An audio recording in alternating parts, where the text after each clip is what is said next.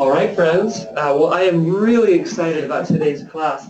As you know, we have gone through our topics for the year, and so today we're going to look at historiography, which is a big word that simply means the writing of history.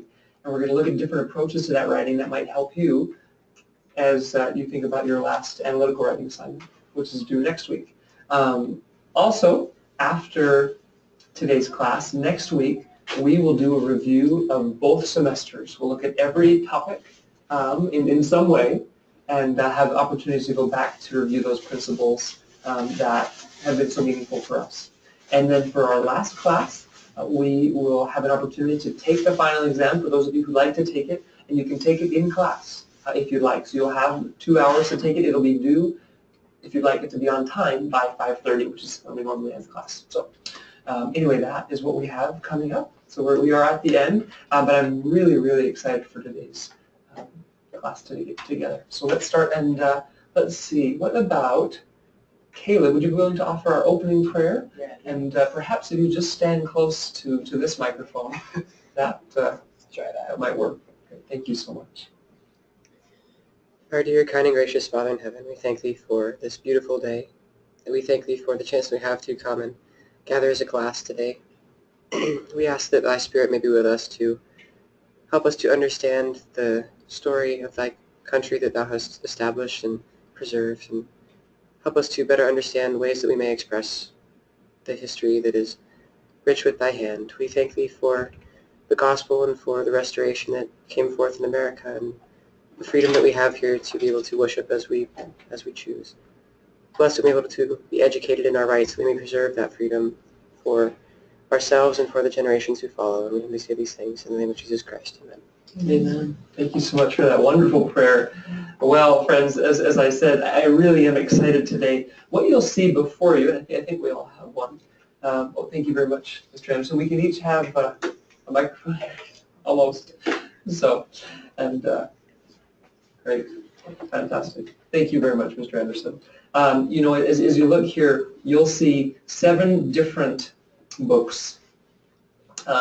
And each of these books comes at the writing of history in a different way. You'll see not only different methods for historical research, but also different writing styles. You'll see different philosophies about history embedded in these texts. And I think you'll see some things that you agree with in many ways, but you'll also see some things that my hope is that you would reason that you disagree with them.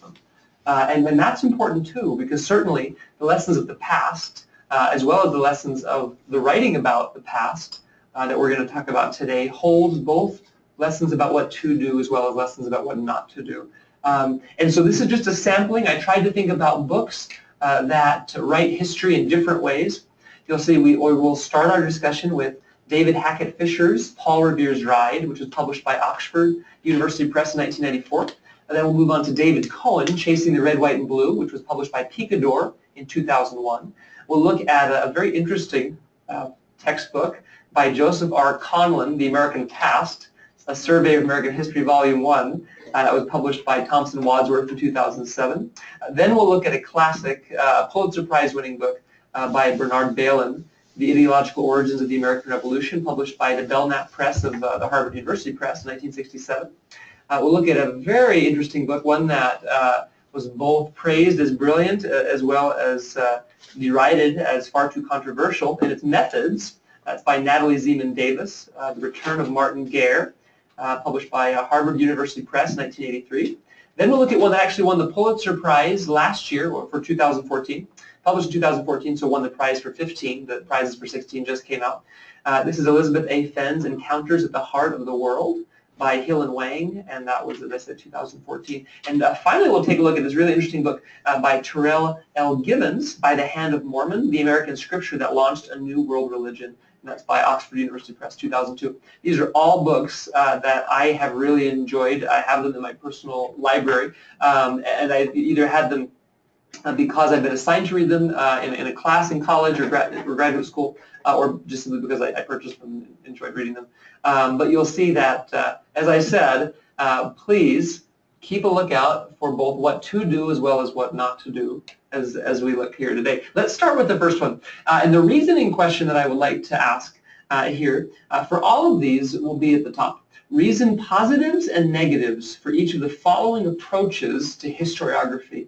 What I'd like you to do is, hopefully, I think Caleb has a notebook, and you may have either a notebook or certainly at least on the back, you could also make a record as we follow this 4Ring process. We have research here in front of us. Each of these excerpts is research. We'll then reason according to truth, positives and negatives. You'll see things that you agree with both in the writing style as well as in the subject matter. You'll also see things that you disagree with in the writing style as well as the subject matter. You'll see different philosophies of history embedded in each of these texts. And like I said before, some you'll agree with and some you won't. And so would you record your reasoning from the research that we'll do together in T-charts? And you can make these very simple. If I were you, I would simply put at the top the title of the book, then I'd have my T-chart. On the one side, I would put positive or positives. On the other side, I'd put negative or negatives.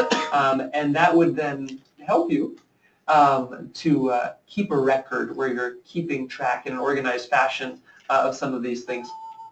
Anyway, I would invite you to create one T-chart for each of these excerpts, and you'll see there are 7 of them. So you might have 7 little T-charts by the end that will be a record of your reasoning.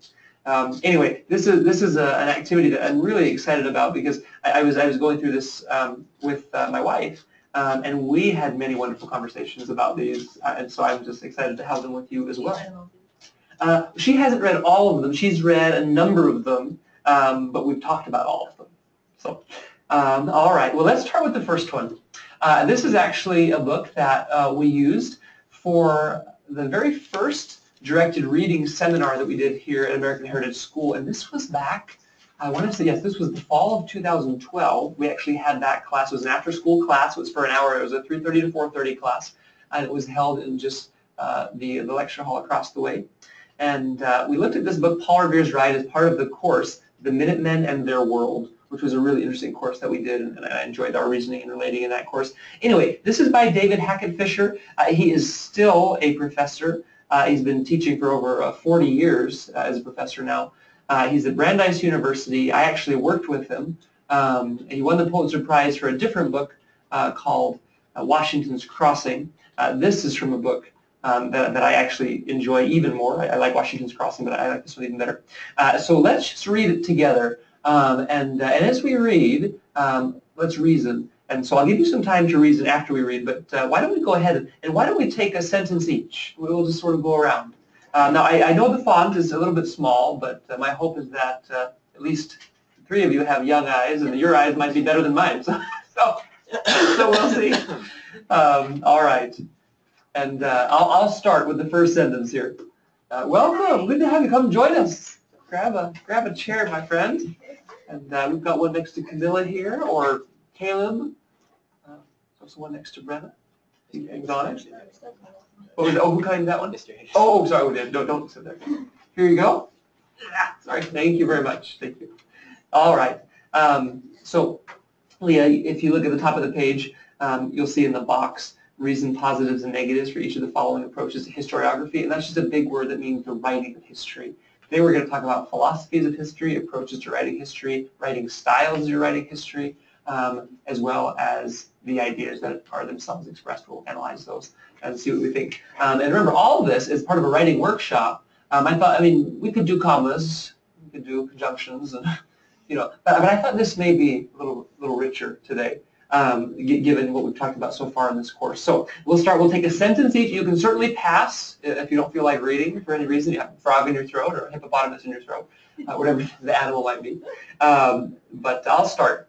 Menotomy was the home of Samuel Whittemore, 78 years old and badly crippled, but an old soldier and a strong Whig, meaning patriot. Yeah, we'll go this way. When he heard that the There's the microphone, please. Thank you. That way our friends can hear too. When he heard that the regulars were coming, Whittemore armed himself with a musket, 2 pistols, and his old cavalry Elderly saver and took a strong position behind a stone wall 150 yards from the road. He waited patiently for the British column to approach. When it came in range, Whitmore got off 5 shots with such speed and accuracy that a large British detachment was sent to root him out. As the regulars assaulted his position, is it Whittemore? Whittemore. Okay. Killed one soldier with his musket and shot 2 more with his pistol. And he was reaching for his saber. He was reaching for his saber when a British infantryman came up to him and shot away part of his face. Others thrust their bayonets into his body. After the battle, he was found barely alive, bleeding from at least 14 wounds. Friends carried him to Dr. Cotton Tufts of Medford, who shook his head sadly. But Samuel Whittemore confounded his position. He lived another 18 years to the ripe age of 96 and populated a large part of Middlesex country of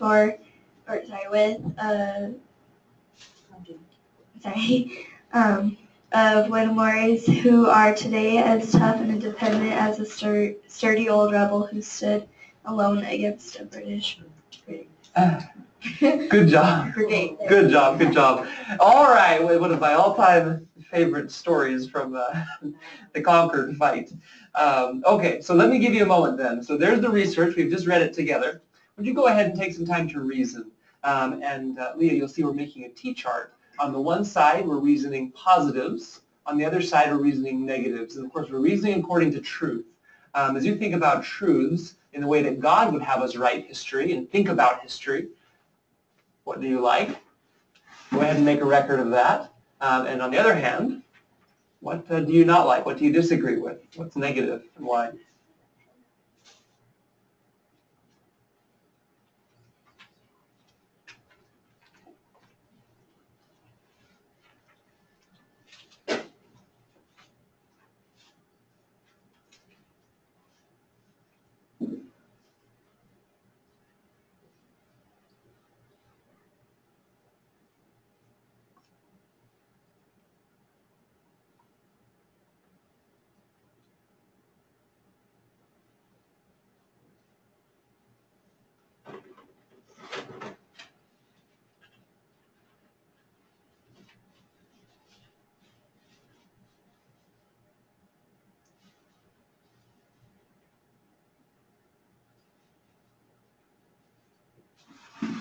One thing that might help too as your reasoning is to put yourself in the shoes of someone who is surrounded simply by documents and is trying to write them into a book. There are certainly many choices that you have to make in terms of how you write. How do you tell the story? Do you even tell a story at all? You'll see some of these don't try to tell a story. They're all analysis. This one, as you can see, is telling a story. That's a philosophy of history. Some people think that history shouldn't be storytelling. Others think that it should. Others think that it should be a mix. So anyway, keep those questions in mind. How would you write history if you had these sources in front of you? We just took a look at the very first.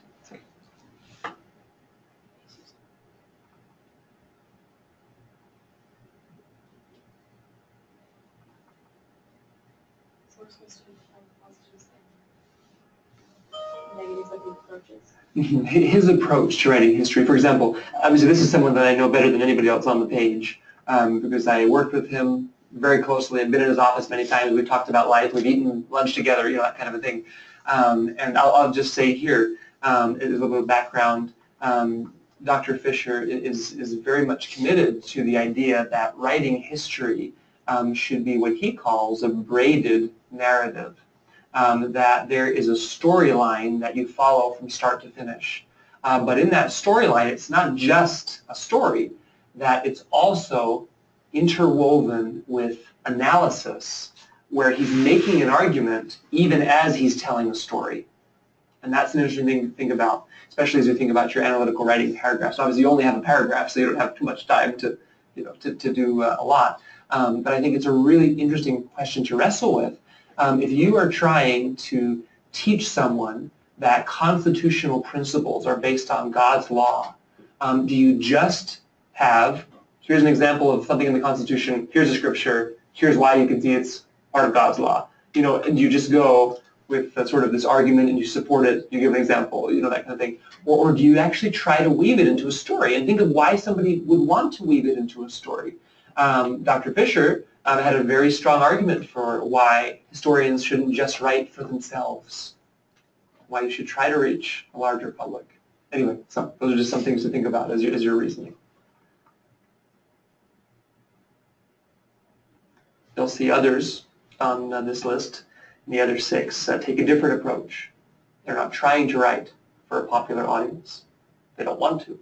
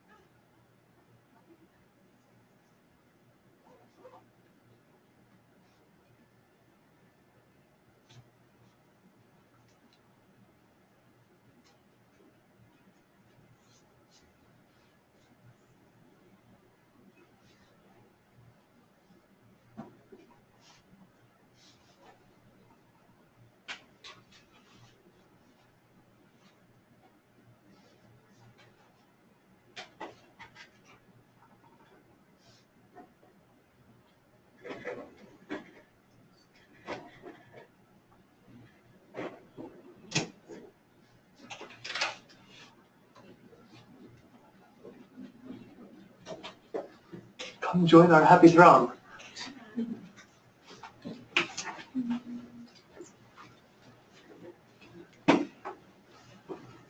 And another one here.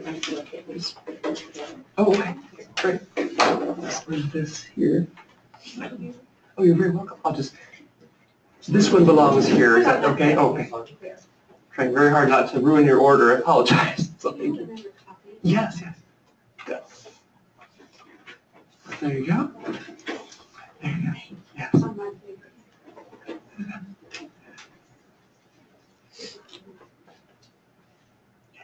Just so you know, so we've just read the first excerpt, and we're taking a look at what's in the box here. So we're going to talk about it in a moment.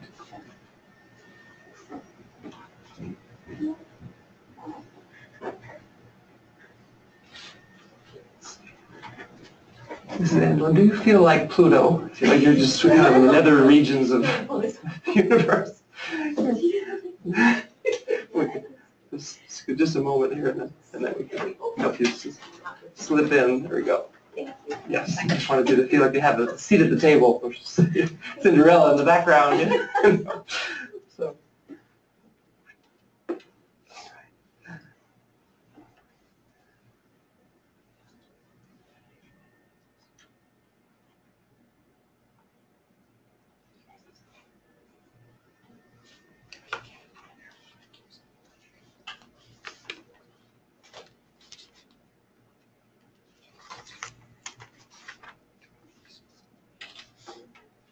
All right.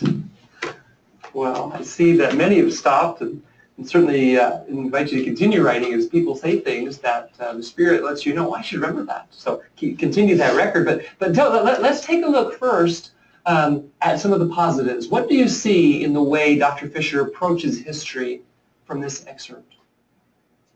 Please, Brenna. I think it makes you care about the characters, because with him you're wondering, oh no, is he going to survive? Right. It makes you care about him. Yeah, I love that. And remember, this is so different from a book in which you simply have a list of casualties in a battle. How different would this be? You would never know these things about him if he was just on a list, or maybe he wasn't even mentioned. Maybe he became a number. Right? Many historians simply use quantitative analysis and just say, so many died, so many were wounded, so many were missing. Just so you know, if you look at the footnotes of this book, I haven't included footnotes, but they all have footnotes. Well, not all of them. Many of them have footnotes. You'll find that simply, if you went to that record of monogamy, he was listed as one of the missing. And so if we only went by that record that day, you'd say, oh, he was missing. What does that mean? I guess they didn't know where he was. Right? I mean, that's all we know. This is very different, so I love that. Please. So one of the things that I love about it is that you could picture what was going on. Mm-hmm. It wasn't just you picture someone in a room going over a list of bullet points. Mm-hmm. You're actually there. You can hear the gunshots. You can see, this old man behind a wall mm-hmm. trying to fend off the soldiers. And it kind of to Brenda's point, you get to know the character. It's not something that just you're reading about that happened a long time ago. It's you're there. Mm-hmm. You're part of the history with it. So I love the way he used the story to develop the character, like Brenda said, and really to put you in the setting with it. I thought it was really cool that he did that. Oh, definitely. And I love how he has such a good example here of show, don't tell. Right? He gives you this story, and then at the very end, he summarizes it with this idea that he was an independent and sturdy old rebel, tough and independent, right? Anyway, I love that. Please, Mr. Anderson. So I think part of the magic of stories generally, or narratives, or these sequences of events, is that it's easy to follow. It's easy to visualize and imagine. And so when it's easy to follow a story, then it's easier for more people to become excited by the story. And as you suggested by an earlier comment, I think you reach a broader audience if it's more consumable. Yes. Right? A list of dates or facts may not be as consumable for a broader audience than a narrative that paints a picture of, perhaps details leading to a climax. Yes. The up and down of a story, of a storyline. Oh, I love that, because this book just, is filled with short stories about individuals, just like this one. They're filled throughout the book. They give it that kind of color and that interest. Please. Kind of adding on to Mr. Anderson. So I have a hard time with books that just name stuff, like we were saying, like history books especially. But when it has stories like these that have detail and have just like suspense kind of thing, it makes it a lot more interesting. So that's what I like a lot about it. Yes, thank you for that. Please, Camilla. I've been thinking a lot about the power that the author has over your opinion, and if you switch it around, you could take the side of the people who he was fighting against, or if he wasn't a rebel, if he was one of the other soldiers, the author really has the power to influence how you feel about the person. So he can really control the side that you stand on for the time that you're reading the book. And so it just makes you think what if this was someone on the other side, if it wasn't one of the rebels. Oh, I love that. What a great bit of reasoning there. Because certainly, if you look, right, what perspective is Fisher writing from? It's clearly the American, right? Because we don't have, at least in this, I know this is an excerpt, so obviously there's a lot more to the book. You can read more about it too. But at least in this part here, think of it, right? Whittemore is the actor. All the attention is centered on him, right? That is a very purposeful narrative decision made in the way the story is told by the author, right? As Camilla is saying, because if you look at what the British are reduced to, there's a British column, right? They're going to approach, A large British detachment was sent to root him out. There are no details about the soldiers there. And obviously, you can't tell details about everybody in every story, especially if you're in a battle. But yeah, it is interesting. What choices did he make consciously? What's he focusing on? So I love that. I love that. Let's do a little bit of relating for a moment. Tell me, when is a time when you have had to consciously decide how to tell a story? And how did you decide how you wanted to tell it? This happens all the time. Every day, we were telling stories. It could be very short. Yeah. I think it really depends on your audience and who you're trying to tell the story to, because if you're telling it to a close friend, you can go into a lot. I feel like you can go into more details and just kind of say things and they'll understand you just because they know who you are. And with a broader audience, you have to go into more details and focus on your word choice more to get the same belief and trust. Thank you for that. Definitely interesting. Yeah. So this is something that our bishop actually talks with us about. And he used last week, we have a girl in our Sunday school class and he was teaching. He said, so you had dance competition. If you were going to tell me about it, you wouldn't tell me every single move that you did because I wouldn't understand it. But my wife, who did drill, you would probably go into a little more detail, maybe talk about the different routines you did. But your mom, I'm sure you told everything. And he related that as to how we share the gospel, where with someone, like we use language at church that we wouldn't use with people who wouldn't understand it because they don't know what we're talking about. And so it kind of got me thinking a little bit, the more that you introduce, the more you have to explain. And so there's a really delicate line of too much detail, because the more detail that you add, the more complex things that adds to the rest of the storyline following. I think he did a really good job here. He didn't, like you said, the soldiers in the column, that's not as far as they got. You know, he focused on what he wanted to focus on and brought that out. He didn't do too much. He didn't explain too much. So just trying to keep in mind who you're writing to. And obviously if this was to a general group of someone like you, like a bunch of yous, which would be amazing. But, you know, they would probably be a little more detail in there because it wouldn't have to be explained as much. But to a broader audience, you condense it a little more to what they can understand without ruining the narrative you're trying to do. Yes, definitely. Oh, thank you so much for that. I love that comment. Anything else that you noticed in your reasoning? Did you see any negatives for you? Please. I guess a small one could be with this possible inaccuracy because you're telling a story. Okay. And so you want to make it interesting, but you don't know what that really happened. Like the line, friends carried him to Dr. Cottontuffs of Medford, who shook his head sadly.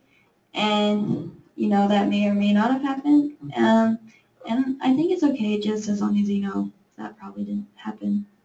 That is a really, really important point because, once again, I haven't looked at everything that he used to write this one paragraph.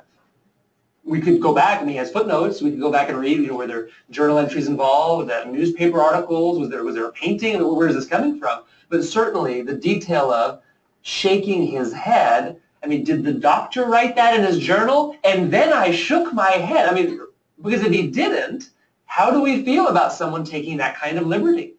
Because if they're taking liberty with something that seems to make sense, but yet what if it didn't happen? Is that playing with the past too much? Is that playing in a way that we disagree with? But yet, it certainly makes for good storytelling versus just, and then he was brought to this doctor. The doctor received him and shook his head sadly. I mean, right, that's a lot more interesting. What do you think about that? What do you do when you don't have all of the facts? Do you feel that you stick straight to what you have in sources, or do you ever go beyond? Mr. Anderson. A good analogy for that is the connect the dots kind of exercise that all of us have done as children, right? You have dots and you can connect them in order, and if you wanted to add a little bit more curvature to the picture, you could embellish a little bit your connections between the dots, right? Otherwise, it sometimes comes out a boxy figure. Right. They're perfectly straight lines, right? And I think most of these historians are making their best guess that most doctors, upon seeing this kind of circumstance, would shake their head sadly, right? And so it's a pretty safe bet, but you're right, it's a bet. Right. And it's a departure from primary sources, which is what this has done. Like you said, weaving as a braid, lots of primary sources, and then probably making a few assumptions along the way. Yes. And you think culturally too, today, doesn't it make sense that we might shake our head in a situation like that? What if culturally shaking of the head wasn't as prominent then? What if it meant something else? I'm not saying that it did, but you know what I mean? So we have this assumption that in every culture at every time, everybody had the same habits. You know, and then he waved to the person who he hadn't seen in a long time. Well, in Korea, there are some waves that are really rude, right? For example, to go like this, oh, come here, please. That is one of the worst things you could do in Korea. Nobody would ever imagine that here, right? Because it's pretty common, right? When you call a person, you have to go like this. Because if you use one finger, that's very, very rude. But yet if you're an American author writing with American assumptions from just the culture that we're part of, you could say, oh, and then he just said, oh, come on, you know, wagging his index finger, you know, in their direction. And the Koreans say, no, the Korean general didn't do that, right? Please. Sometimes we may make strange assumptions about prophets in the past. My sister made a point of this in something she wrote one time when she said, we may look back at Isaiah or at Moses or some of the Old Testament prophets and think, well, that was really strange. Right? Why in the world did they do that? But it was just part of the culture. And if we fast forward a few hundred years and have our children who might grow up in the millennium and not, potentially, however we imagine if the lamb's lying down and the lion are lying down together, maybe they would look back at us and see certain Halloween traditions as pretty gruesome, like, or certain kinds of, even, funny little things that we do at birthday parties, or whatever it may be that's just strange. And they may say, wow, they were kind of, that grandpa or great-grandpa so-and-so, that was a weird custom, right? Exactly. And so anyway, we just have to give some benefit of the doubt to people. Sure. Oh, I love that. So anyway, I guess this is an interesting question. And so, because to me, and once again, you don't want to take this too far, but there is a question. If you're making up the shaking of the head, what else are you making up? And how do we know? And do we really have to go back as the reader and read every single source to say, oh, you took liberties here and here and here? And they may seem benign, right? Fairly innocuous, that they're not terribly harmful or sinister. They're not going to do damage, but could they do damage? For example, what if the doctor didn't shake his head but said, yes, I've been waiting for this guy to die for years because I want his clock? What if that was a backstory that we had no idea about, right? But yet, here at Fisher is, we're just thinking through this. I mean, he's a great guy. I love him. I really do. I have great respect for him. But can you imagine if there had been some backstory that we weren't aware of, that was actually part of the history? We're making this assumption that the doctor shook his head in sadness. And really, on the inside, he was jumping up and down saying, great, I want to get this guy out of the way. Not saying that that's true. I'm just saying we don't know that it's not true. Therefore, should we assume that the other is? Anyway, so that's an interesting thing to think through. You have some historians who feel perfectly fine doing what they call reading against a source, as well as reading with the source. Reading with a source would be saying the source says we ate pizza on this day. And so you write in, they ate pizza. Right? Reading against the source might be, no, wait a minute. Johnny was allergic to pizza. They had pizza that day. Therefore, maybe somebody had it in for Johnny. Right? I mean, could be true. Maybe not. You're not sure. So tell me, what do you do to really jazz up, enliven, enrich, make more exciting your historical writing when you don't have all the details you wish you had to tell, for example, a short story that you were writing creatively?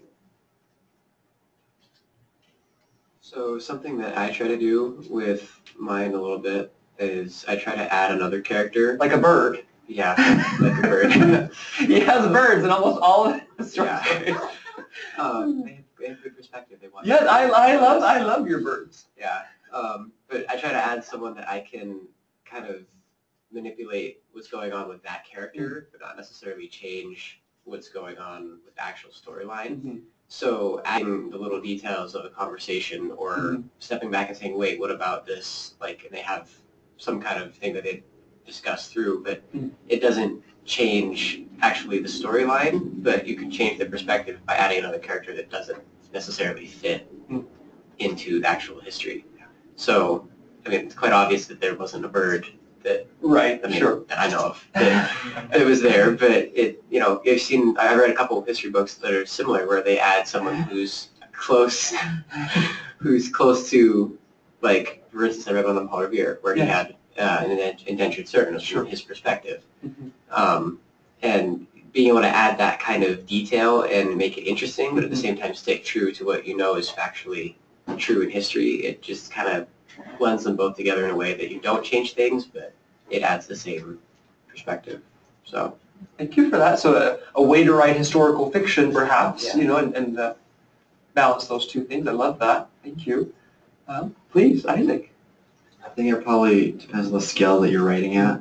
Like, you can't say, and then China dropped a bomb on Japan. Like, no, that's not going to happen. But in a smaller, like on a much smaller scale, you can assume maybe this person hit this person where it could have just been a heated argument. So like depends on the scale of the history going back on either like a whole country or a little argument between two people. So yeah. Thank you for that. Thank you. Mr. Anderson, please. So I think most of us have seen stories in the New Era or in the Friend magazine that are subtitled, or not subtitled, but in the byline or close to the title it says based on a true story. Right. And they're typically narrative stories, stories that are short and they're true, or they're true to the memories of this person. Probably they have to be embellished just a little bit because they don't remember exactly what one character said, and yet to write it in the story or in the flavor of a narrative, they have to put in some dialogue. And so that's why I think they say based on a true story, and they write it as closely as they can to the story that they remember, or they may modify it slightly and just acknowledge this is close to a true story.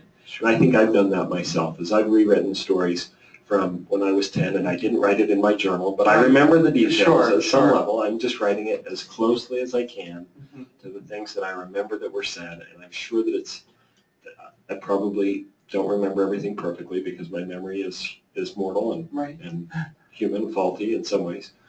And so I might add a word, some dialogue that's about what was said. I'm not quite sure if it's just right. I don't remember exactly what the sun looked like, but I'm going to try to describe that. It was an orange sunset, right? Probably orange. Maybe it was yellow. I don't know, or yellow. Thank you. I love that comment. I think it's interesting too sometimes just to always make sure that we are aware, even though we may have a record of people's actions, sometimes you'll see that we find far fewer records of people's motivations. And even when we do have records of people's motivations, it's hard to understand my own motivations sometimes, let alone others. Really, so for example, even something as simple as, as the regulars assaulted his position, well, maybe there was a record that talked about how this group of British soldiers left and started coming at him. Maybe they were running away. Maybe they were leaving the battle. If you're putting things together here, and obviously some of them did attack him, so that there was a line of logic that you could follow. But just remember, sometimes you think about somebody who goes to accept an award, and you have a picture of them accepting an award on the rostrum there, smiling for the camera. You might write the story and say, and they were so happy to receive the award. Maybe under their breath they were thinking, I hate being here. I'm so embarrassed. I wish I didn't receive this award. Somebody else should have gotten it, But if we just go by the action, we might think otherwise. And so I think that's always really important to remember when it comes to writing history. It's certainly hard to feel that we fully know somebody well enough to write about them when they didn't maybe fully understand their own actions sometimes. Because really, if I were to ask you today, why did you do the second thing you did after you got up? Do you remember? I don't know, what was the second thing you did after you got up? Well, let's see. I have quite a routine. I shaved first, and I brushed my teeth.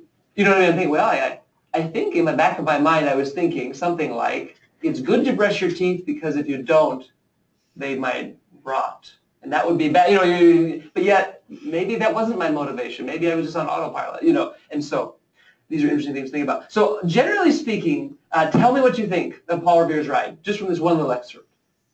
Generally favorable, generally not favorable? Why or why not? Caleb, you like it? Yeah, I do. You like it. Would you read it? Oh, yeah. You think you might be interested in looking at the whole book? I think I have it. Oh, good. Well, great. Caleb has read it. Please. Sorry, I have one thing. Yeah. So I didn't raise my hand for either because I wasn't quite sure if it was a positive or negative. Sure. But one thing that he does here is he doesn't really bring out a principle in this. So you can reason a principle that this guy was determined, he was convicted in his country, and he believed in what he was fighting for. But at the same time, he doesn't really spell that out. All you see is this guy went and he was a straw Whig. That's all you really know. He went and stood up against the soldiers and fought well.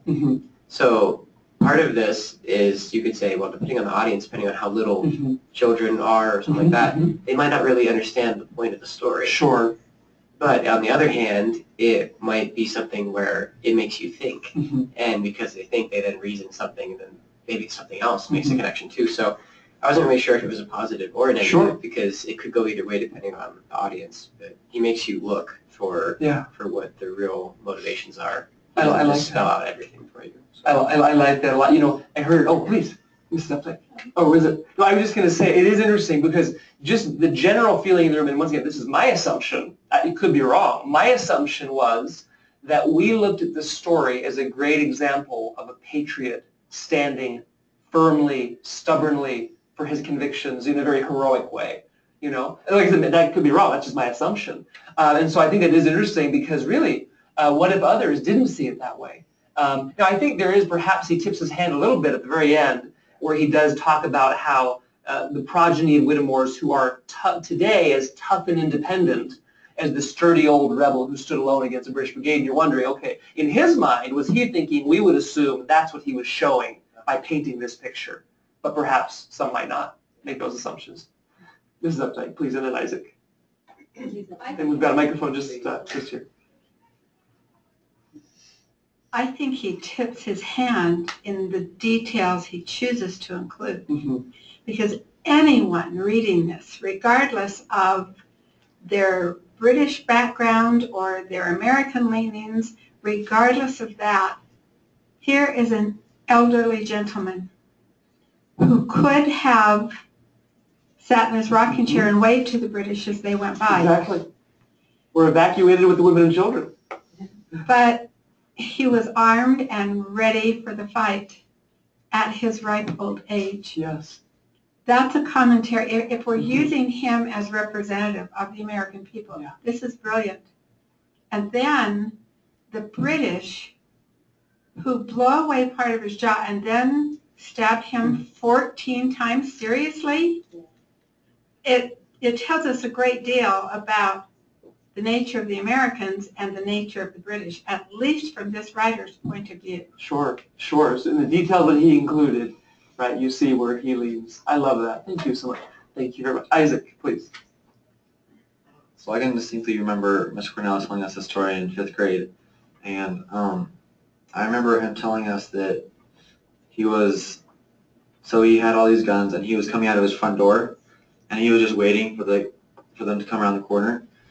And after, I'm pretty sure that Mr. Cornell said 9 bayonet stabs by soldiers, but when they had shot through his jaw and then left him there, he scrounged to his house looking for like a towel or bandana, and he tied his jaw to his head.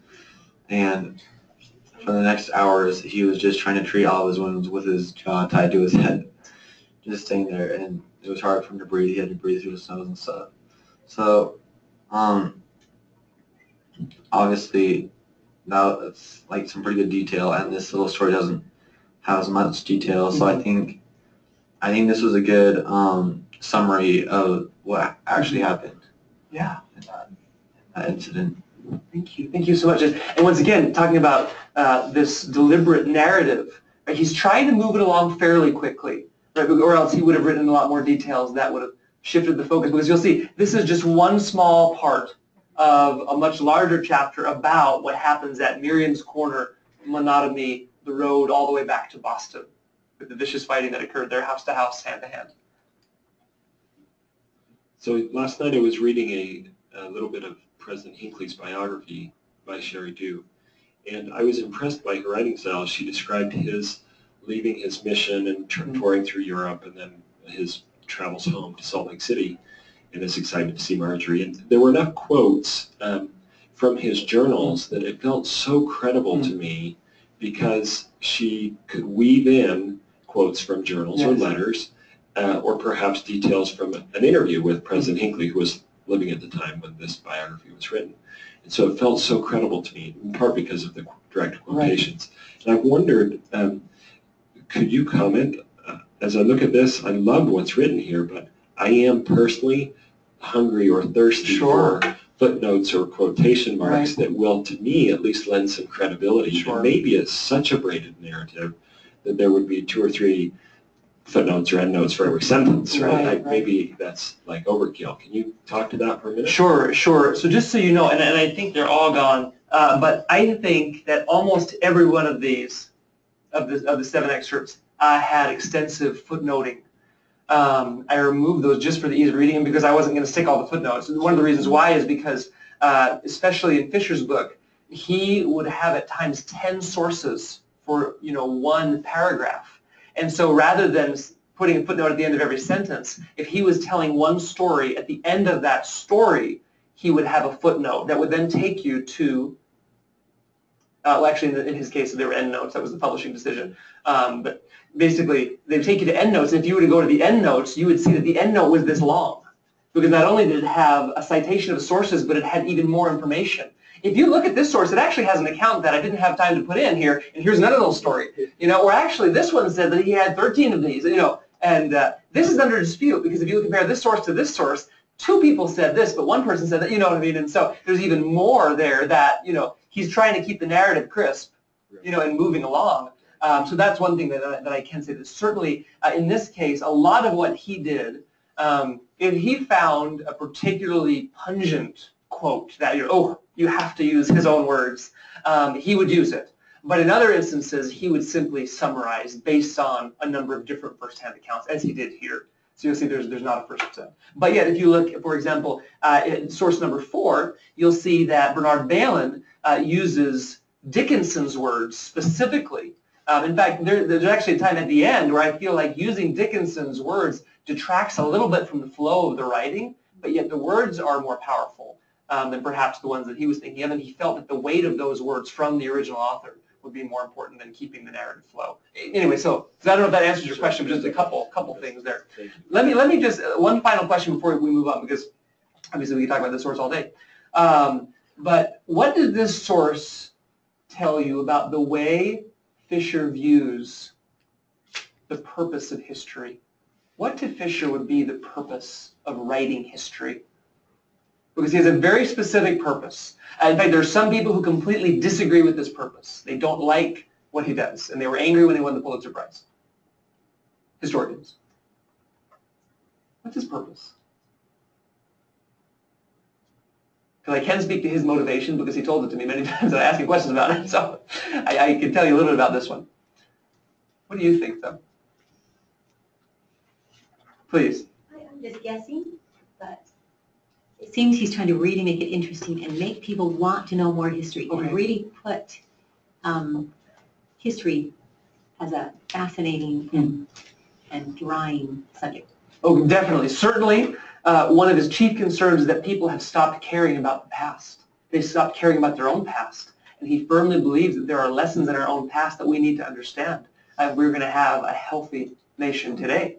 And with that said, one of the reasons why he not only tries to make this exciting, but also inspiring is because he is firmly committed to writing books that are, number one, academic and respected, for their research and their writing and their erudition. I mean, there's a lot of intelligence in this, and a lot of analysis too. This one maybe not as much as like I just gave you one story, but he's also committed to showing some of our best selves to ourselves, so that we can say we can act more nobly. We can act in the noble spirit of our forebears, and that is actually one of the things that he is specifically trying to show. And so I love that. Anyway, that's just one thing. Do you agree that history should be inspiring? Is there ever a place for history to not be inspiring? Should history always teach lessons, or are there times when history should just be history? Because there's some historians, for example, the ones who don't like this type of history, they say, well, we just need history for history's sake. History shouldn't be trying to, quote unquote, push an agenda or make an argument, a larger argument beyond its own immediate context. See, I disagree with that line of thinking simply because I think there's something you can learn from any story, even if it's not necessarily something that's inspiring. Sure. Even if it's a warning. There's always something that you can learn, and history is never, ever just history. Because history is the story of people and the choices they make. It's not just things that happened in the past. So whether or not we can be inspired and say, wow, that guy was a hero and stood up for what he believed in, or whether we could say, wow, that was awful and I don't ever want to do anything like that, there's always something that you can learn, and there's never just history for the sake of history. Sure. Thanks for that. Please, Isaac. I think history is like a big jump start and kind of like the only way that we can progress as human beings, because if we didn't know anything about history, we'd be going back to the way people lived a long time ago. And when we study history, we can get loads of information really quick, and sure, you have to get experience with some things or to learn certain lessons. But there's a lot that you can learn just from reading history. It'll give you so much more of an advantage and head start in your life and just progressing history itself and for other people. Thanks so much for that. Please? I also like the fact that he doesn't Sorry. I like the fact that he doesn't it sounds kind of strange, but he doesn't sugarcoat the event. And so many times, in so many cases, and especially where I've always been in public schools, and the way they tell stories, you don't hear about his jaw being blown off. You don't hear about him being stabbed 14 times and being left. You hear about the only the good things, which is great. But then when you do hear something bad, it shocks you, and so it doesn't really put in perspective his heroicness. Yeah. Oh, I love that comment. Thank you so much. By the way, happy to have you again. Thanks. So I love that. I love that. Anyway, well, friends, so many great things to think about. And then, as I said, as you write, maybe I know some of you have written yours already, but as you think about writing your paragraph or half a page or whatever it's going to be, you'll have maybe a few more things to think about in the choices you make in your writing. Okay, let's take a look at the second one. This one's a really interesting book. Well, I think they're all interesting. Or else I wouldn't own them. But this is David Cohen. He's actually a British, originally a South African journalist who wrote an interesting history, if you will, sort of history / news reporting, but yet the history tie-in is that he was determined to retrace de Tocqueville's steps. De Tocqueville visited the United States in 1831 and 1832, and then wrote about his travels and his observations and his conclusions in Democracy in America. That's the English translation of his title. Anyway, David Cohen basically found out as near as he could the route that de Tocqueville took, and he now, a few hundred years later, 180, 70 years later or so, took the same journey. Anyway, he came to some different conclusions, though, because essentially he was saying if Tocqueville came back today, would he have said the same thing? That was kind of the premise he started from, and then he made these observations. This is from a particularly pessimistic chapter where he feels that, and once again, I know I'm just giving an excerpt, so I'm giving you a little background. He feels that America's churches have failed in the mission that Tocqueville saw for them. He saw that they were to be this compassionate beacon as well as a source of comfort for America in terms of helping the poor and needy in voluntary ways. Essentially the whole book it is perhaps one that we may or may not agree with in terms of its overarching argument. He very much has an agenda. He's very open about his agenda. And his agenda is simply, I want to show that America is not an equal place. His whole point is to prove inequality in the United States and how this would have disappointed Tocqueville, but also how it should disappoint us and how we should do more about it to try to help. And so just that there's a background for you. Okay, so let's just take a sentence each. Of course, you can always pass if you're not feeling like reading for some reason. But I'll start. Today, inequality displaces equality as the norm. And by the way, the background to that sentence there is, remember, Tocqueville talked again and again and again and again about equality of condition, not meaning the communist sense of forcing people to be equal, not abolishing private property, but in the sense that he felt that equality of condition is what we have been calling equality of opportunity. That the conditions in America are so good that people really do have such a great chance to do well. that they really are, in a sense, lined up at the starting line together. And now it's up to them. They have an opportunity to run the race. How fast and how far they go will be up to them. Just so you know, so that's the baggage of that sentence. Anyway, today inequality displaces equality as the norm, giving rise to opinions, feelings, and customs inimical to those experienced under equality. Against this very different sensibility and backdrop, the Church in America faces a much tougher challenge. I read too. You can read too. And a choice. Either it can retreat into self-contained layers of evangelism and religiosity, distancing itself from the social gospel, and leave business and government to address issues of social justice, if they so decide. Or it can come out of the slipstream of capitalism and help heal the widening gap between the haves and the have-nots by actively advocating for political and social change.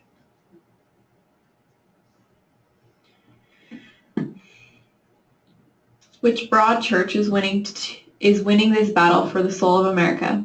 Nationwide, it seems too close to call. But here in the South, there is no doubt that the conservative perspective is dominant.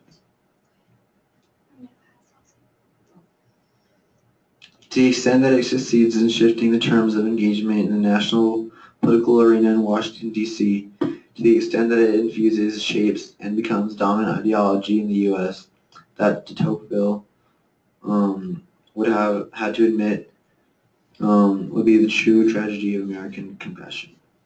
Okay. So go ahead with your T-chart, reason positives, reason negatives, and then we'll come back and talk about it in a moment. And then you can look at both his approach in terms of his writing style. You can think about his philosophies about history and the writing of it. You can look at how he supported his arguments. You can look also at the arguments themselves, and you may agree or disagree. So go ahead and do all of that reasoning. We'll come back together.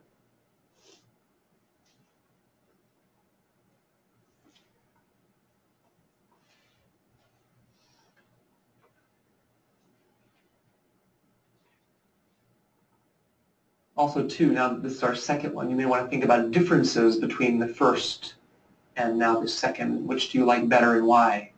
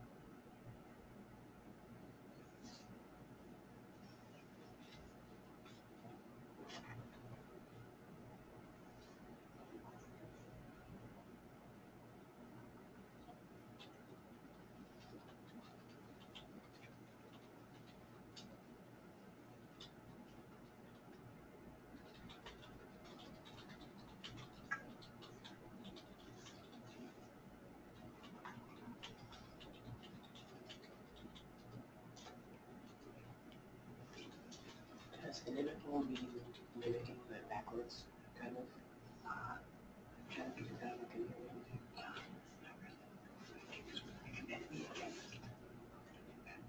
Opposite of.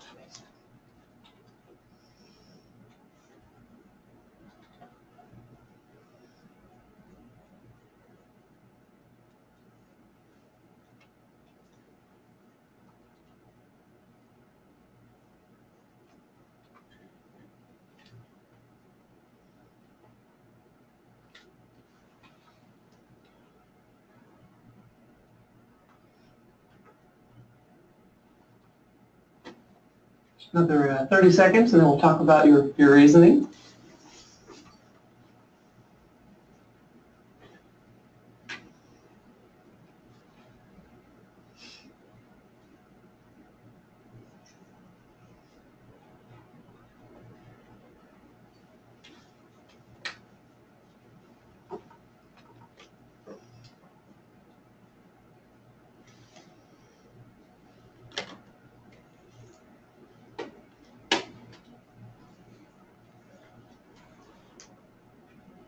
All right. What think ye?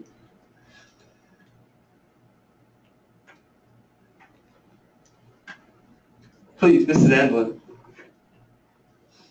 When I read something like this, I have to ask myself, have they not read history? Do they not know that communism, socialism, democracy never works in the long run?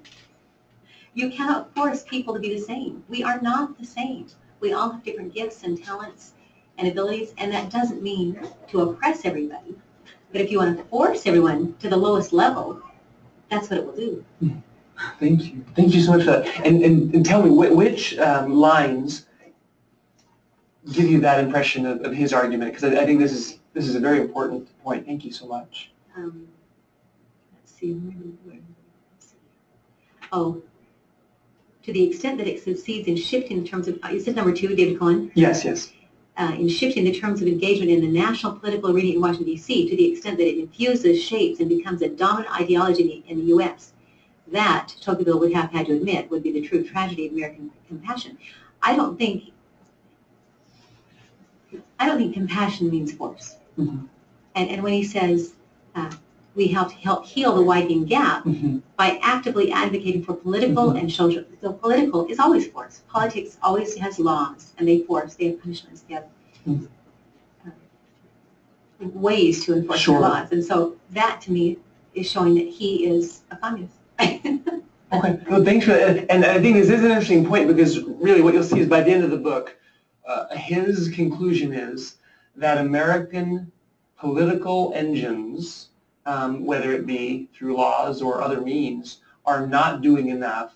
And he feels that they don't do enough in part, whether this is one chapter, but because churches don't ask the government to do enough. The churches don't care enough to try to get the government to do more. He wants churches to teach that their members should be activists for government solutions to social problems as he sees them, like what he sees as the problem of inequality. And so I think you definitely are right in terms of where he wants to go with all of this. He feels, one of his main points is that he feels that churches absolutely, even if everybody was giving as they could give, don't have enough firepower to help solve the problems as he feels they should be solved. That even if every one of us went out and gave as much as we possibly could give without hurting our own families, that would never actually solve the amount of poverty and inequality that we actually have in the United States. And so he feels that compassion, if it means charitable giving in a voluntary way, is going to be just sort of a pipe dream that sounds good but can't really solve the problems. Therefore, we have to have governments be involved. Just, so you're definitely right in seeing where he's coming from. And like I said, that's very good because you only have an excerpt, because there's a lot more to it, of course. Please, Caleb. So, kind of a point similar to that, and, well, 2 points really, but where he says here, the church in America, not churches, that he's basically grouping a huge, very widely... There are the religious people who go to church, church, and then there's everybody else. And he's grouping even every religion, all the different kinds of people, and all into one group.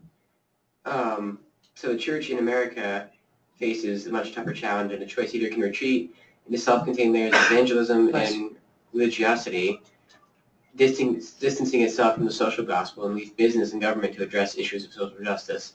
Basically, in what he's saying, that really paints it as the negative choice. Sure. He's really saying this is what they're doing and it's not a good Exactly. thing. What is he saying? And I think this is important. We'll make sure we're all on the same page. What does he have against churches? Other than that, they're not agitating for political and social change. In a way that they're too churchy. Too churchy. And what does he mean by that? What is he saying they're doing instead of what he feels they should be doing? They're retreating into self-contained layers of religiosity and evangelism, but isn't that what churches are? Yeah, they're not self-contained either. These aren't people that are saying, well, we have our little church, we're shutting the door, and this is where we're going to have our... I wouldn't say that's the case at all. So he's painting a picture that really doesn't spring true to me. Sure. Yeah, because for him, the issue is too much know, not enough do, right? That you're happy to talk about theological differences, and here's why my church is right, here's why your church isn't as right as my church, but you actually don't go and do what you should be doing, which is caring about the poor and the needy. I mean, that's one of the main points there. Yeah. Great job, please. So what I'm not fond of in this particular paragraph in particular is that it's just mostly his opinion. It's not like giving any historical background or references. Like he's saying the churches aren't giving, but he doesn't have like any examples or anything. And I know, I guess there might be more examples in the book, but right here, I just think he's just kind of being pushy about his opinion. Okay, definitely. And I think you've hit on a number of things. Number one, this book is not afraid to say, I have an agenda.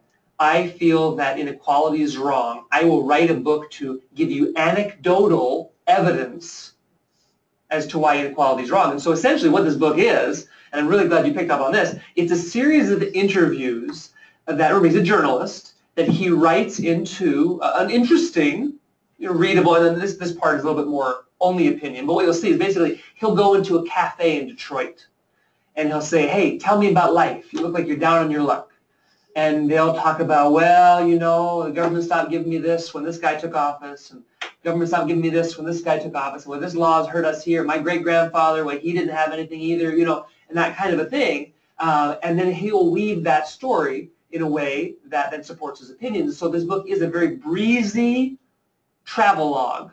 In many senses, that really is written as kind of an op-ed piece, right? This really is an editorial opinion that he stretched into a book that is a fast read, that isn't as well documented. He does have some documentation, not here, but what you will see is that essentially this is something that you could pick up in an airport. You know what I mean? That you'd read on an airplane, that is kind of light reading, it doesn't really tax the brain too much, but he's trying to get people to think about his point. And we could say either we like that or we don't like that. I'm hearing that we don't like that as much. So let's compare, or maybe let's do this. Versus before we get to Fisher and compare him to Cohen, where does this fall short, if it does, with your standards of what history and the writing of history should be? Do you feel betrayed? Do you feel like you don't trust this as much? Do you not like it? Or do you feel like, no, this is one way to do it. Maybe I don't agree with this way, but it's fine.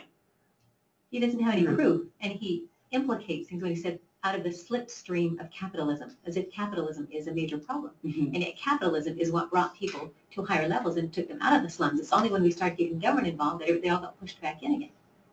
So that's the thing. So certainly this book is not backing down from being overtly political by attacking one of the hallmarks of the American economic system, capitalism, and trying to show capitalism leads to the widening gap of inequality. And he doesn't want the gap. But he doesn't Sure. show though anything. Sure. Any Thank you for that. We'll go Caleb and then Isaac. To me, the only real references of history in this are referencing Tocqueville, and not a quote from him, but saying, well, if he were here, he would have to agree with this. This isn't really commenting on history and giving a contrast. It's just saying this is how things are today. Sure. And that's different from before. Sure. How? He doesn't spell out how. He doesn't give you any examples. Even de Tocqueville's quotes from before about what he saw in America, he doesn't compare at all. This is all his just commentary on what he sees today as. Sure. That's important, right? Notice, this is something that happens often by many people on all sides. This is using a historical figure who has authoritative weight and putting him in your camp. It's a presentist view of the past, and it's one that, as you said, doesn't seem to be terribly historical, but yet he's invoking the name of Tocqueville as an ally, whether or not he would have been. Yeah. So it kind of reminds me of someone who would take a paper and then like a page and take a bunch of different quotes, but like use a certain phrase and then dot dot dot and then another phrase dot dot dot, and just to mold it into what he wants to say. And also like it's very like biased, I guess, or his personal opinion. And like given all these different things are part of his opinion, then this, instead of seeing it in like a general way, if that makes sense. Sure. You bring up a really interesting word. The word is bias.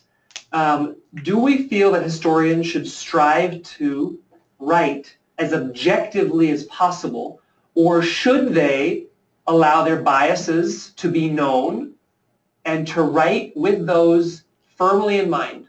To say, this is who I am, this is how I'm writing, and you can take it or leave it. But just so you know, I'm not going to try to hide the ball. I'm not going to try to pretend that I'm, this objective observer who is, making these just, dispassionate conclusions. What do you think? Because that's a huge debate among historians. I think it depends on what you're writing for. If you're writing a curriculum, then I would say, no, you should not be putting your bias in. You need to let people think. You need to say, here's the facts that I do have. Okay. And here's how this side sees it, and here's how this side sees it. Okay. What do you think?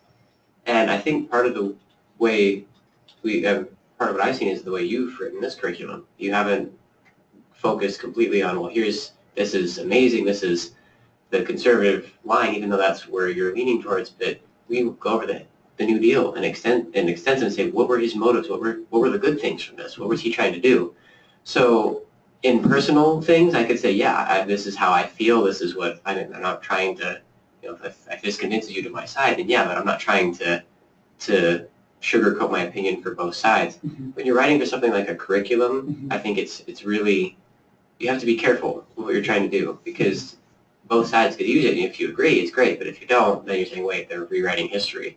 So I think when you're being more broad, depending on who you're talking to, it might be wise to be more objective. But if you have a specific point that you feel that you need to make, or that you're writing for something to say, this is what I believe, then by all means, write what you believe. Great. Thanks for that. Was that a hand, Bretta? Yeah. Bretta, and then Camilla. Kind of going off what Caleb said, I think that historians or people who write these can have a bias, but I don't think they should be dishonest about it, because some historians maybe leave out things that would counteract their opinion but are very important to the history. And yeah, I'm thinking of our lessons, especially our African American history unit, it was good that the African Americans got freedom, and that's really good, and maybe that's our opinion, but it also did give the federal government more power. So yeah, just something like that. Thanks, Brenda. Thanks for that. Please. It just reminds me of my speech and debate teacher. He'll never share with us his opinion, and whenever we're having a discussion about an opinion, he makes sure to argue both sides so that it forces you to give yourself an opinion and then argue that opinion, and then if you find flaws in that opinion, you can build it up in a way that it's your opinion, and it's not based off someone who you think has more experience than you, and so it just really makes you think about your opinion if you're accurate and create your own position on that opinion. Thank you so much for that. Please. And I think there definitely is a place to teach children to think and be logical. But I guess I kind of disagree, because I think that's the purpose of the American Heritage School. We are teaching our philosophy. I want my children to be taught a Christian perspective, an LDS perspective even. I want them to understand true principles of freedom as established by the Founding Fathers. I find it impossible for anyone to be vanilla about any topic, because we all have passionate feelings about something as critical and as basic as agency. Sure. Because that was the whole purpose of the battle in the premortal life, and I think it's still the purpose here. And I think we have to keep that in mind, and we have to keep our perspective honest with ourselves. I don't know that any person can just be completely blasé and just state facts. I don't think that would accomplish a whole lot. Yeah, no, I love that. I love that. Love that. And just so you know, this is a topic that has been debated and written about for hundreds of years when it comes to history. Just one book, if you're interested in this topic, it's by Peter Novak. It's called That Noble Dream. It's about what Novak calls the objectivity question and writing history. Just a really interesting read. Not that you necessarily, it's called That Noble Dream by Peter Novak, N-O-V-A-K. Anyway, just a really very thoughtful look at this idea of objectivity. Anyway, we need to take a break. I honestly, we could be going for hours. And, so let's take a break for anybody who might need to use the bathroom or just want to stretch legs or anything like that. And we'll just come back in 5 minutes, all right? But thank you so much. I love these thoughts. And please, once again, there's so much richness here. Can I invite you to continue these conversations at dinner with your families? I just think it would be wild. You're like, hey, Mom, we're thinking about objectivity. You know? Okay. Would that be pretty wild at your home? Yeah. Oh, what did that? Okay. Well, we'll take a break. I love you all. I love what you're sharing. And really, I'm excited about these conversations. I think they're wonderful. And do you see what I mean when I said I was really excited about today's class? This is incredibly important, the writing of history and how we do it and the purposeful choices we make. So we'll take a break before I keep going. So. Great. Well, welcome back, friends. We've had our little break, and we talked mostly through the break about the same questions we've been discussing, and I just think it's wonderful. You know, that's when I always just feel so excited, because I had professors in college, and one of the things I loved most, of course, I loved the lectures, and I took pages and pages of notes. I have saved every one of my notebooks from college, because I worked that hard and made that record, and I love what I learned. But even more than in class, I would absolutely love those moments after class where I would just get into a conversation with the professor, and we would talk. And there were times when we would talk, and we'd end up walking back to his office and keep talking for another hour about something in the class that had really caught my attention. And I always loved it because the professor would say something like, most students don't even care. They don't want to learn more. They don't want to talk about this. I said, no, this is great, and that just built these great bonds. So I have some of the happiest memories of not just what we did in class, but what we did outside of class. And I'll never forget, I had a professor, and he said once, I'm so sad when I end class. Oh, bless you. Sorry. When I end class and when students just get up and start talking about who they're going to go on a date with that night, or who the football team is playing, and you realize, wow, this didn't really change them. That this didn't seem to sink in. Anyway, that's why I always invite. I'm sure some lessons speak, to each of you maybe more than others, but I just feel so determined. In my belief that some of the things that we're talking about today are really important. Really, and it has so much to do with the way we live, the way we make memories together, the way we are part of communities, in our families, in our wards. The stories that we tell and how we tell them have everything to do with the way we form a collective memory that then is part of who we are. What we stand for, what we choose to fight for, what we keep silent about versus what we're willing to risk everything for. Because my guess is that if somebody came in this room right now, and said something to the effect of, I have a weapon, I'm not afraid to use it, you'll be safe if you simply deny that Jesus is the Christ. My guess is that there would be many in this room, if not all, who would say, do what you will. I will not deny my Savior. And that has come because people bother to tell stories, true stories. Think of the Bible. Think of the record we have. Think of the Book of Mormon and the Doctrine and Covenants and stories from church history. these testimonies that we have burning brightly come because we have read history. And I just want to testify that I absolutely love history. I always have. I can't imagine not loving it. It's been a part of me ever since I was a boy. I remember I would just go into the woods of New Hampshire, and I would climb trees, and I would look out, and I would try to imagine what life had been like.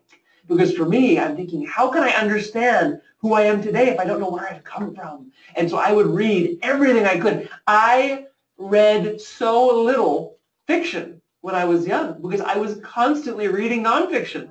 I loved history. I remember being 5 years old and reading books about the War of 1812, and just my parents think, what can we get you for Christmas? Buy me a few more books about this. Buy me some books about that. Anyway, all I'm saying is these things matter very much, and my hope is that you get that sense, that you can feel that. Anyway, so there's my little plug for why we're doing this today, talking about the writing of history. Of course, we don't have time to do all the rest of these, but would you go ahead and just scan at least the titles, and you may want to read a little bit into the excerpts. Would you tell me one that you would love to look at next? Because like I said, I don't think we'll have time, and I don't want to rush. I don't want to rush doing this the right way. I don't think reasoning and relating can be rushed if you want to do it well. So what's one that really is one you don't want to miss before our time is up today?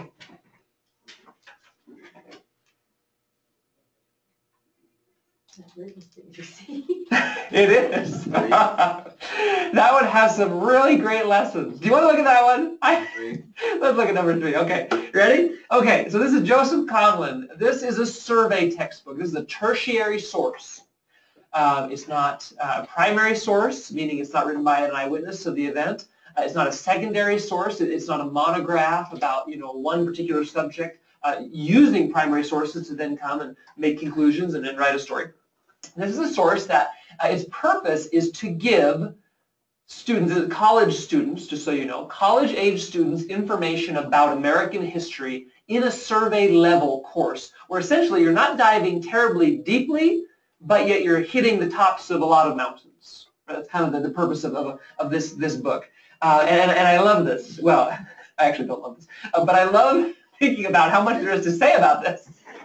And I tell you, I actually collect books that provide little snippets about the LDS Church, because I actually like reading them and laughing, because they are so wildly unique and creative in the way they have come to the story of our people. So, anyway, so let's read this together, okay? I'll start here. Joseph Smith was a daydreaming, part-time treasure hunter who, on a countryside ramble when he was 20, met an angel Moroni. And I'm thinking, I just laugh. I laugh and laugh and laugh. Anyway, but the countryside ramble. We have so many, this is where you're like, we have so many accounts of where these meetings happen. I'm thinking, anyway, so sorry. I don't want to ruin this here, but okay, keep going. Moroni showed him gold plates bearing mysterious inscriptions that, with the help of miraculous stones, Smith was able to read. In 1830, with his family and some neighbors already convinced, Smith published his translation of the Reformed Egyptian as the Book of Mormon, a Bible of the New World. It told the Nephites, descendants of lost tribes of Israel, who had come to America, whom Christ visited, and their enemies, the Lamanites, the Indians. The book lacked the poetry and substance of the Bible. If you port over it as If you port over it as millions have studied the Bible. Mark Twain called the Book of Mormon chloroform in print, saying that the phrase, "and it came to pass," appeared 2,000 times. This is the one that I think I don't just laugh at this one, I almost cry, because of how wrong this is. I'm sorry, I probably shouldn't say that. Smith himself lost interest in his book within a few years. When? How? He died for the book. He died reading the book. He was reading ether. Anyway, so, okay. At first, his religion was Protestant Christianity with a Native American gimmick. However, Smith's revelations increasingly took the Mormons beyond Christian doctrinal boundaries. Proxy baptism, for example, Mormons saving ancestors who died before Smith's Latter-day Revelations by being baptized in their place, was an entirely original concept. He hasn't read the Bible very much. He hasn't read the Bible, and he hasn't read Catholic history because baptisms for the dead were being performed hundreds of years after Christ died, and there had to be an edict to stop them. Really? Yes. Anyway, but that's okay. So maybe we don't need to do the chart. Okay, let's share your thoughts. I'd love to hear your reasoning about this, because this was really interesting. Yes, please. Just like what we're laughing about, he doesn't have any sources. He doesn't obviously have a good knowledge of our religion and of Joseph Smith. To where can he put these like opinions in a passionate way when he doesn't even know the doctrine or doesn't even know the religion? And obviously he doesn't know the religion, saying that Joseph Smith lost interest in the book when he, like you said, died for the book. It just makes me mad. Thank you for that. Thank you for that. And that's, well, here, this is where this isn't like a blog post, you know, like somebody got up one morning and like, yeah, let me attack the Mormons today. This is a published work that is studied in colleges. This has a wide circulation. It was published by a big press and it is in its 9th edition now, just so you know. It's 9th edition. So, please. I can imagine like a 10-year-old looking at a car and like describing the engine to a person, and just all that he doesn't know, but trying to assume just by looking at the outside of the car, not even knowing what's inside of it, just trying to assume based on how fast it is or where it's going. Anyway. Yes, thank you for that. Please. I also think it's a really interesting viewpoint of if these are the best ways he could bash our church must be pretty awesome, considering he was bashing our church in ways that don't necessarily even exist in doctrine. So I don't know. Yeah, thank you for that. I mean, this is really interesting. Now, I think if we step back too, just going back to the circulation of this book and then these great comments, one of the things we have to keep in mind is this may be how many people are introduced to our church. For example, they're in a college course. Maybe they've never known a Mormon, or maybe not known a Mormon well. Maybe they haven't read too much or watched the news, and they're thinking, oh, Mormonism. Now wait, I don't know much about them. You know, they maybe have some assumptions and heard some things. But yet in a college class where their grade's on the line, and this could be in a quiz, you know, could be on the final exam. They have to write a paper based on part of this chapter. This is their introduction to what happens to be our faith. Now, this is interesting because if the shoe is on the other foot, boy, what's the lesson here in writing about other people's faiths? What's the lesson? Right, I mean, for us, right? What do we need to be really careful about? Yeah. It makes me think about the books written about Native American history or just other churches around, or basically anything. When it's broadened so much that, I mean, it's just hard because there's so much that we don't know, and we try and learn about everything by generalizing it to an extreme point, and really we're kind of jeopardizing a lot of knowledge instead of diving deep into certain spots, because we're just getting little snippets that could be true or could not be true because they aren't tied to an actual source. Right. Yeah, I mean, just imagine writing an essay about Mormons from this book, and you're in college and somewhere in Alabama or wherever, you know, and you're like, yeah, the Mormons, what a strange religion. I mean, the guy who wrote the book himself lost interest in it. What a joke. But yet, nothing could be farther from the truth, you know, when you actually learn the truth.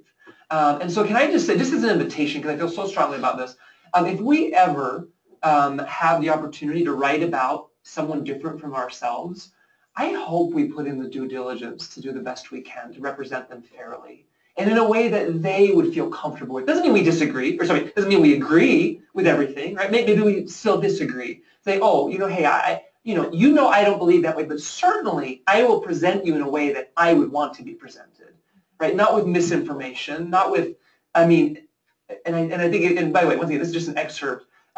It gets downright mean if this isn't mean. And you're thinking, wait, why is that okay? But yet you write about other groups in your book, and they were shining examples of, this, that, and the other that are all favorable. But yet, when there's a minority religious group that it appears safe to say he doesn't like in some way, it's okay to just dismiss them, as frauds. Yeah. I think it's telling too that either for someone who is of our faith, it's either he doesn't like us or he doesn't care. Mm-hmm. And it's like you said, if you're going to write about someone else, how much does that make you think before you do? Because not only do you want to present them in the way that you want to be presented, but you want to show that you put forth the effort. You aren't just saying, well, this is what I know, right, and putting it down. You actually tried. You put forth the effort to find out and find these sources and be accurate about it. Because really, if you put forth that effort, I mean, it doesn't show, because where he went wasn't the correct sources, obviously. So. Yeah. Because of all these inaccuracies, what are you led to assume about him as a historian? Leah and then Isaac. Just like Cambria said, he hasn't looked enough into the history of our religion and then also other religions like the Bible and just other things to know and to assume that these things happened with sorry, really quick. I lost my thought. Oh, that he lost interest in the book. Where does it say that? Or where does it even mention that? Yeah, anyway, he died for that, reading it, right before. Anyway, it's just interesting. Yeah. He received revelations that sent missionaries throughout the world with this book in hand as their message. Some of the early missionaries, they didn't preach my gospel. By the way, just as a little aside, I once had a student who said, when did you serve mission? I said, I served, 2000. I said, oh, did I preach my gospel? I said, oh, no, that was before preaching. They said, wow, that was before they taught by the Spirit, right? Oh. Well, we tried to teach by the Spirit. We didn't have preach my gospel, but we still had the Spirit. And I think people have been teaching by it from Adam to the present, but anyway, that was just a cute little aside. Anyway, but think of it. They didn't have formal curriculum. They had the school of the prophets, and that was a way that they would educate missionaries. But yet, really, there were many times where Joseph would say, the Book of Mormon is your text. I mean, this is what we're here to preach. Of course, the Bible too, but especially this message of the restoration in the Book of Mormon. Anyway, so please, Isaac. I think this is an especially sensitive topic too, just because we all have testimonies of this. Sure. And we know that it's true, and we know that this life is a lot more than just going through this earth and just learning things. It's about eternity. And when someone just kind of writes something off that's the deepest section of our heart, it's hard to grasp because that's something so true to us, and then someone's just saying, oh, he's just some treasure hunter who doesn't know what he's doing, Yeah. So thank you. I mean, it hurts, right? I think he died. It was so offended it just stopped working. Anyway, we can pass it back, please. No, really. I mean, it hurts. It really does hurt. And I think too, the more, and this is my personal feeling about the prophet Joseph. It would be hard for me to imagine anyone who spent the time necessary to really get to know the prophet who wouldn't love him and be hurt by these words, whether or not they want to be members of the church.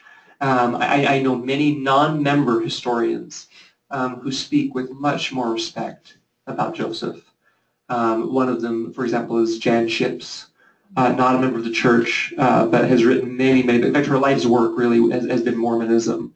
And not a member of the church, but a friend to the church, and one, who said, listen, these people who dismiss Joseph as a fraud, they just don't know the history.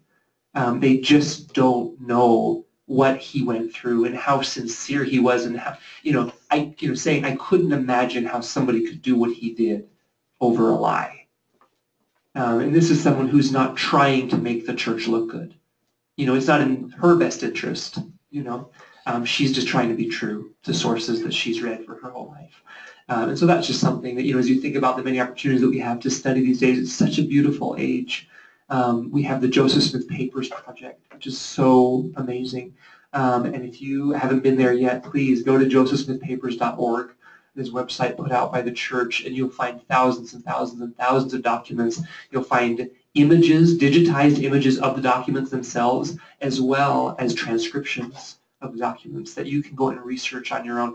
I don't know if anybody caught Elder Main's devotional, the Worldwide Devotional for Young Adults on Sunday. And he talked about the First Vision accounts, and he specifically focused on Joseph's 4 First Vision accounts. He also talked a little bit briefly about the 5 other accounts that Joseph gave to others, and then they wrote about them later. But he talked about those 4 specifically. And anyway, just what a powerful example of using the resources we have to get to know the Prophet Joseph. So love that.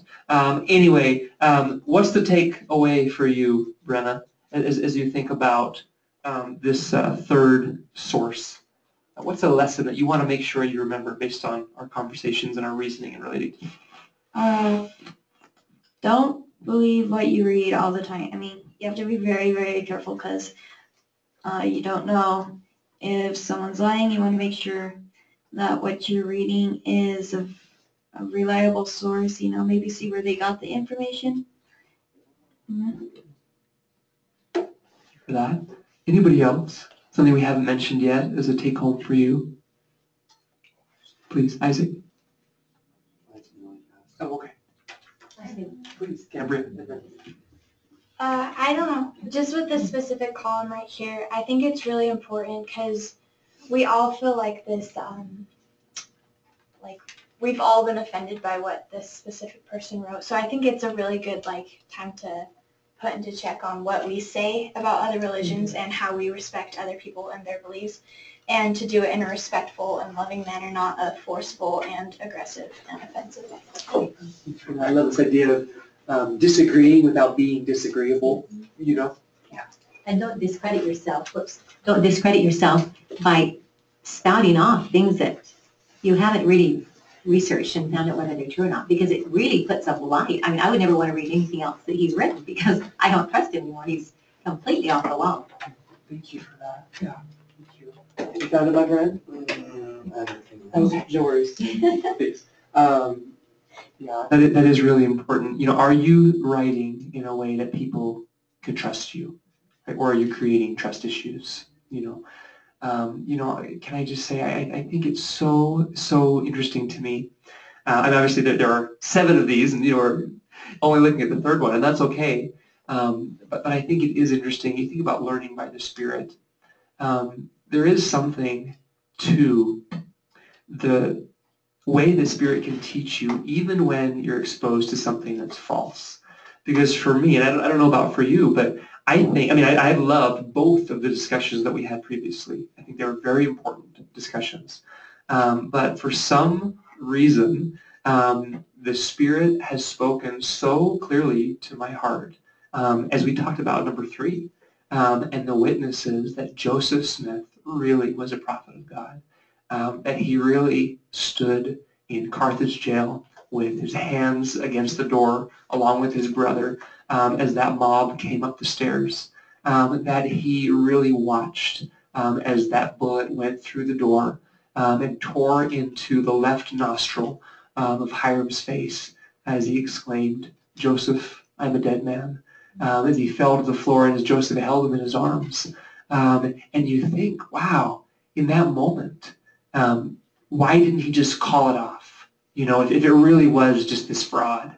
But there are so many experiences again and again and again that to Joseph as well as to us help us to know that Joseph Smith really was the prophet of the Restoration.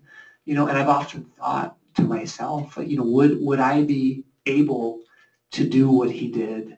Would I know that there were people pounding up the wooden stairs with guns, trying to kill him? He could see them outside the window before they came in. He knew what they were up to.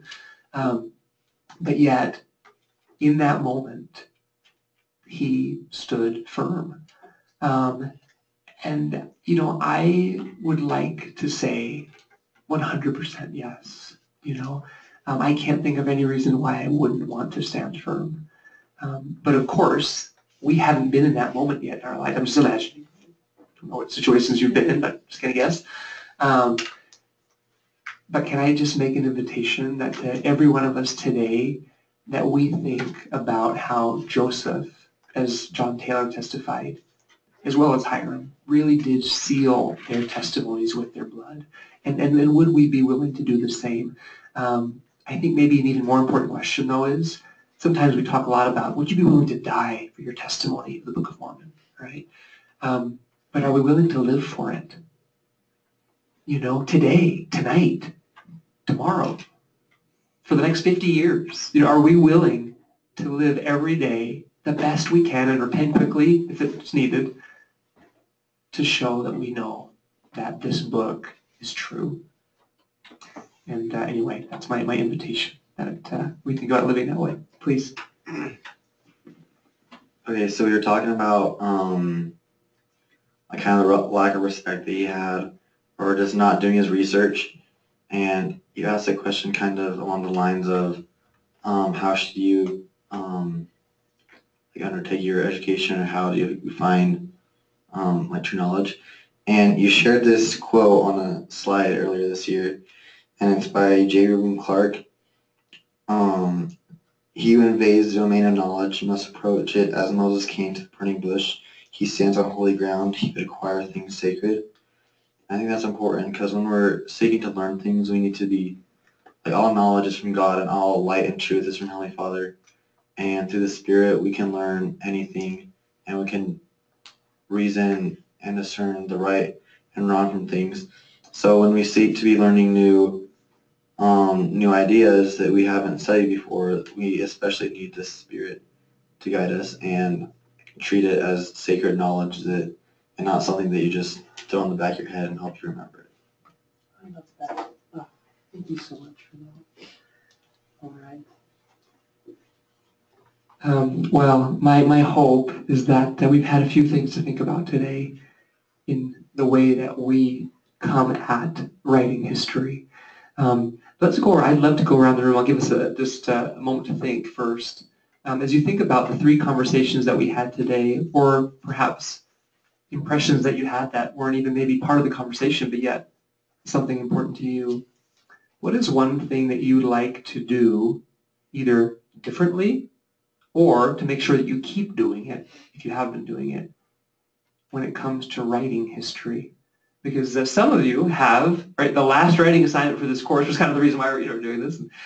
You may choose to do the analytical writing assignment, which is the last assignment before our final exam, which will be in 2 weeks. And next week we'll be looking at the whole course from beginning to end. We'll look at all the different topics. We'll go back and hit some of the highlights and reason and relate some of the best from our course. And I'm really excited for that, to go all the way from our Restored Gospel Foundations, and then to go to American religious history, American political history, American military history, American cultural history, Native American history, and then finally our last unit, African American history, and go back and say, wow, what did we learn? What did we feel? What really meant something to us? What do we want to carry with us as life lessons and principles that we just want to hold dear?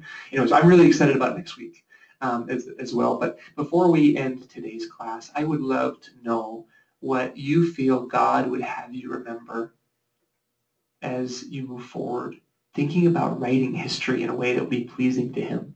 So go ahead, take a moment, think about it. What have you learned that you really passionately for yourself now want to make sure you do? Or on the flip side, what do you really want to make sure that you don't do when you write about the past? I'd invite everybody to share something if you like, but of course you don't need to. It's up to you. I think it's important to remember that even when it's like sometimes in a school setting or something, you don't want to include anything about your religion. You don't want to seem like you have like an opinion about like how you don't want to have like like how you view history. But like to always make sure that even if it's like a situation where it's not the norm to like share things about your religion, that you need to remember that a bunch of the teachers here at American Heritage have like in their classroom his story instead of history. Yeah. But just to remember that like the reason why we're studying history is to like learn more of him, and that to make sure you always stand up for what you believe. Thank you so much. Leah. So just from this last one that we've talked about, really getting to know as much as you can about a topic before you go writing about it, because like we said, it could offend someone or just do harm and stuff. And just not looking at one topic, but looking at like many topics on that one thing, so you can get all sides and share different sides, and then also you can share a little bit of your personal opinion if it's the right time. I think that's mainly what I would use. Yes. Oh, love that. Thank you. Who's next? If you'd like to share, of course. Brenna, please. I think writing is really a way to connect with people, and you can do a lot of good with it. Because I'm sure we've all read a really good book where we just, feel maybe super passionate about it. We feel like we connect with the characters or something, or the stories. And so, yeah, we have to remember when we're writing to be considerate about that and just think of what can I do with this that can help others. Thank you for that. I love that. Isaac. So 2 words come to mind, and those are honesty and humility. And you don't want to make up a story. You don't want to try and there's the humility part. So you don't want to make the story what it's not, or try and disguise it in any way or hide certain parts. And also, you don't want to be telling a story to try and, like what you said, promote yourself, or try and get more status, or try and prove your own opinion. You have to teach it the way it is, and the good and the bad, and just exactly what happened, I guess. Thank you for that.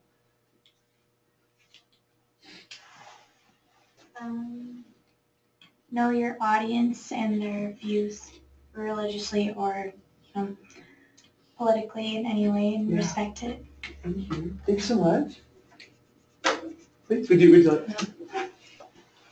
I just say have integrity. I love that. Yours. Thank you so much, Fred. Friends, I love what you shared. I love all the comments. And I want to kind of tie our last conversation for number 3 back to number 1 with David Hackett Fisher. I know I've shared this before. You may remember it, you may not, and that's okay. But speaking of integrity, David Hackett Fisher is somebody who I feel really does have that kind of integrity. As you may remember, as I've said before, he's not a member of our church, and certainly didn't go out of his way to make Mormons look better than they were. But I never once heard him say anything that was ignorant or mean-spirited. There was always a great respect. In fact, I took a number of classes from him when I was in graduate school in the Boston area, and I'll never forget the day when we had come to the early 1800s. We were talking about a lot of different changes. We were talking about the Second Great Awakening. In fact, we had read a number of books for that day because we would always come to class having read at least 2 full books, and then he would give us about 10 others that we were supposed to skim for each class. And then there's thousands of pages, And anyway, you just tried to do the best you could. And I mean, it was impossible to read every page. I mean, you had to just read for argument and try to figure out, okay, some main supporting details. Anyway, that was a skill in itself that we could talk about another time. But it was interesting because we came to that day, and I felt that he had a good lecture, very interesting, brought in a lot of different sources, and I felt like he was very even-handed, very fair, very respectful. And then we had about 20 minutes left because we'd eat for 3 hours at a time. And he said, now, we have a special opportunity here today. And by the way, the class was just like this. In fact, we even had fewer students. There were 5 of us. 5 of us and him. So he said, we have a special opportunity today because we're talking about the Second Great Awakening. And we have someone here who I know personally has been deeply affected by some of the doctrines that came from that awakening in the Mormon Church. Nick, would you feel, that's my first name, Nick, would you feel comfortable sharing some of the beliefs that you care about the most when it comes to your church? Because you are living history. You are a living example. You are a product, in part, of this religion that was restored, as Joseph Smith himself said it was restored. And I think he was respectful enough to know that versus, it was created as some gimmick, okay, with a Native American gimmick, but he said, tell us some of those truths that you hold dear in your religious tradition. I think that would be much more helpful than me trying to summarize your beliefs. And I had time to just address my colleagues. And I talked with them about, before we got to lunch together, and they knew I was LDS, and we talked about different things, but I was able to talk about the history of our church. And I was able to talk about, in fact, in that class, since people were really serious students, I said, one of the things I love is something that actually came from a revelation that the Lord Jesus Christ gave to the prophet Joseph Smith. And it actually talks about how the knowledge that we gain here will rise with us in the resurrection. And what a powerful and important quest it is in my life as a member of the church to gain true knowledge. And I love that about my religion. I love how it embraces getting all the education that you can. As one of our more modern prophets, President Gordon B. Hinckley, has said. Anyway, and we got to talk, and they asked me questions, and Dr. Fisher asked questions, and it was just so respectful. Here's someone who had won the Pulitzer Prize, who had won a number of other awards, incredibly famous, wealthy because of his success, his writing, sought-after speaker here, there, and everywhere, and he allowed me to speak about my religion. That made a huge impression on me, not only on how to teach history and to try to let people speak for themselves about their beliefs, and one way we can do that is by including primary sources and quoting those versus just giving our take. I mean, certainly there's nothing here from Joseph's lips about his lack of interest in the Book of Mormon, right? But yet, on the other hand, I also gained such respect for Dr. Fisher as a person. And I realized, I would hope that people not of my faith would say, oh, he's a man of integrity. I really admire and respect the way he writes about the past. And that is a lesson that I don't think I'll ever forget. Once again, you think about our opportunity to, as Brenda was saying, affect people's lives for the better by what we write. I hope that we look at the writing of the past, historiography, as not only a privilege, but a sacred responsibility. And as we write in the future, I hope that something from this lesson may come back to us by the Spirit so that we will be a little kinder, a little less ignorant, a little more respectful, a little more thoughtful, a little more knowledgeable about anyone's beliefs. People have reasons for what they do. We may disagree with those reasons, and those reasons may be very damaging, harmful reasons. But I think it is important for us to show them that we've paid the price to understand, as far as we're able, without being them, where they're coming from. And of course the invitation is you'd hope they would do the same for us. It comes back to the golden rule, which isn't there a bumper sticker on your vehicle about the golden rule? So, anyway, friends, I love the gospel of Jesus Christ. I feel that we have spoken about many principles in that gospel today. And I testify of him who is the source of all good. I love E through 4:12. It talks about how all good comes from him. I'm grateful for this course and the chance we've had to talk together today. And like I said, I hope these conversations don't end here. I hope you will bring them and talk about them over dinner, over lunch, over snacks, over no food at all. I hope you'll just talk about them with whoever you might be with. And I know that as we continue talking and continue learning in a spirit of both honesty and humility, as Isaac said, that we will become more like our Heavenly Father. And I share that in the name of Jesus Christ. Amen. Who would like to offer our closing prayer today? Camry, would you be willing? Sure, yeah. Thank you so much. Dear Heavenly Father, we're so grateful for this day, and we're so grateful for the opportunity we have to come to class today and learn about this specific lesson. Heavenly Father, please bless that we will continue our day with the Spirit, and that we will be happy and optimistic throughout our day and be patient with others. Heavenly Father, we're so grateful for the chances we have to learn freely about specific topics, and we're so grateful for the gospel in this school. And please bless that we will all not take for granted the opportunities we have in this world, and we say these things in the name of Jesus Christ. Amen. Amen. Thanks so much for that beautiful prayer. Well, friends, thank you so much. All right, I will look forward to our class next week, 3:30 to 5:30. And I hope you have a wonderful week.